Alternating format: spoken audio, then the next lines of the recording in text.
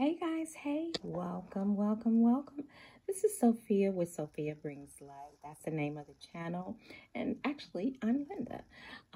But when you come to my channel, it's about my magical life and what I'm doing, what I'm thinking about, what I'm working on, some tips that I have come across. I hope it's an open dialogue, but I'm just kind of opening up some of my magical practice to you.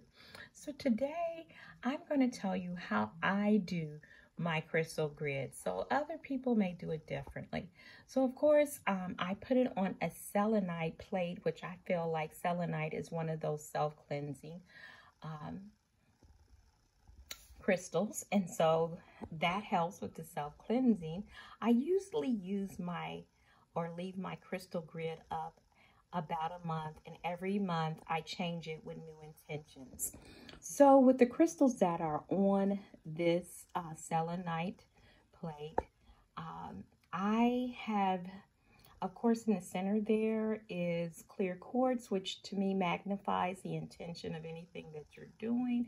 And plus, I think a clear quartz crystal helps you to keen in and see with the more intense vision, so to help you focus in.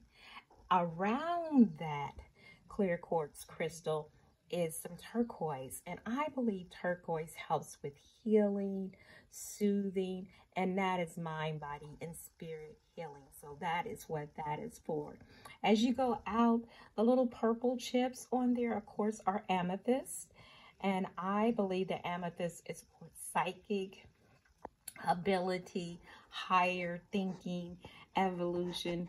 So those are what my intention for those was. And next to the amethyst are some rose quartz crystals, all, like I said, on a selenite plate. So the intention for me for this month was clear sight, clear vision, healing, love, self-love, and love of family, and psychic, improving and increasing my psychic ability.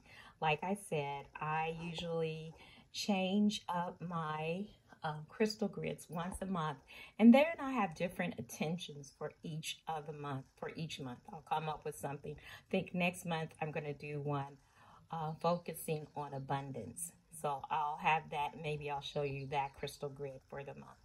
So just wanted to share this with you. And I like to use, because this plate is small, which I like, I use small crystal chips on it. Still have the same intention, still has the same power. It's you. I spend time kind of activating this by meditating on my intentions, and you know, for me, saying words, power over it. That is how I activate my crystal grid. So this is just the way I do it. Maybe other people do it other way. Hey, but you're on my channel and this is the way I do it. You be blessed. And take some tips if you want, or if you have tips on how you do your crystal grid, leave them in the comments. I would love to hear them. You be blessed, you be powerful, you set some intentions for yourself. Talk to you soon.